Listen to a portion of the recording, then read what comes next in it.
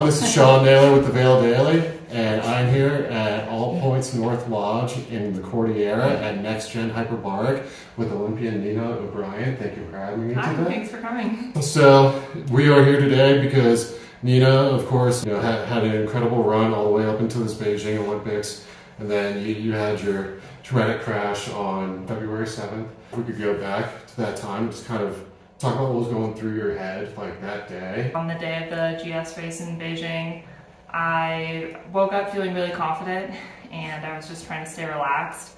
I, of course, wanted to do really well and I really believed that I was capable of having a great result. But at the same time, I was trying to enjoy the day, keep it as simple and almost as normal as possible.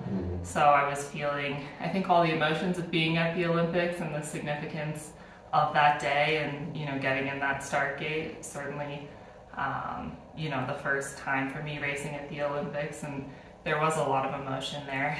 But I really wanted to sort of put aside any fear or pressure or expectations and go for it. And I think I was really able to do that. I mean, I had a great first run, better than I even felt like I was skiing. I was pleasantly surprised to see the result, but I think that gave me even more confidence because I felt like I had a few mistakes in my first run, so I felt like there was even room to improve. I was sitting in 6th after the first run, and then we had this long break in between the first and second run. It was about 5 hours, which is unusually long. And I felt very relaxed. I was trying to stay just loose and not think too much about the results. And really my mentality was just to go for it for the second run, which I think, at the very least I can say I did that. I've had races in the past where I felt like I didn't give it my all, and that's a pretty awful feeling at the bottom, knowing that you had more that you didn't show. So I wanted to put it all out there, and unfortunately, I was skiing well, and I vividly remember the end of the course feeling like I was getting a little bit behind the line and the tempo was stacking up on me.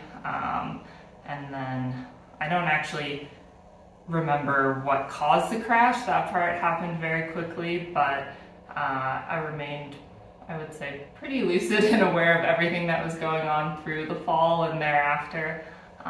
Went to a hospital in Beijing that was just shut down for Olympic athletes, so it was very empty. It was part of our COVID bubble over there in Beijing.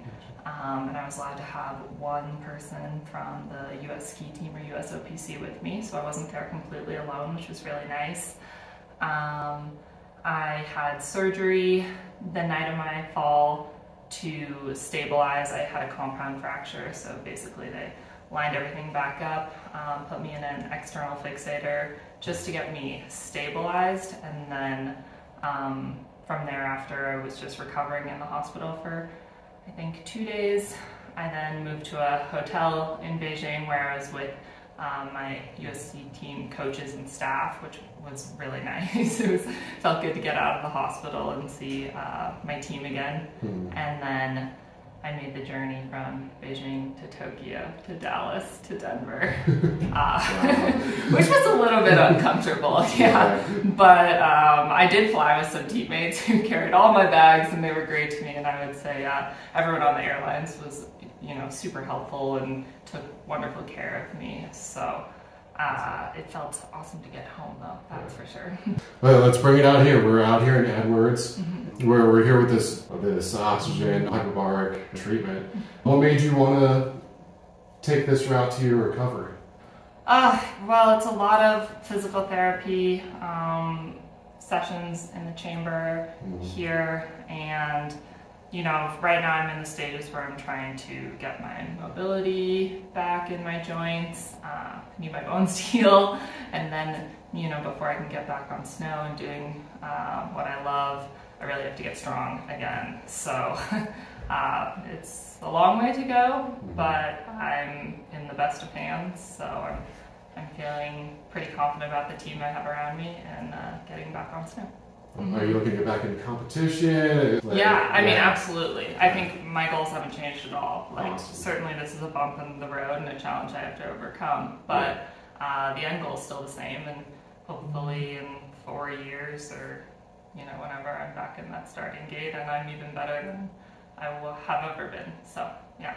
So we should be looking to see Nina back in the Olympics? Hopefully, I mean, I'm hoping there's a good redemption story, yeah. Yeah.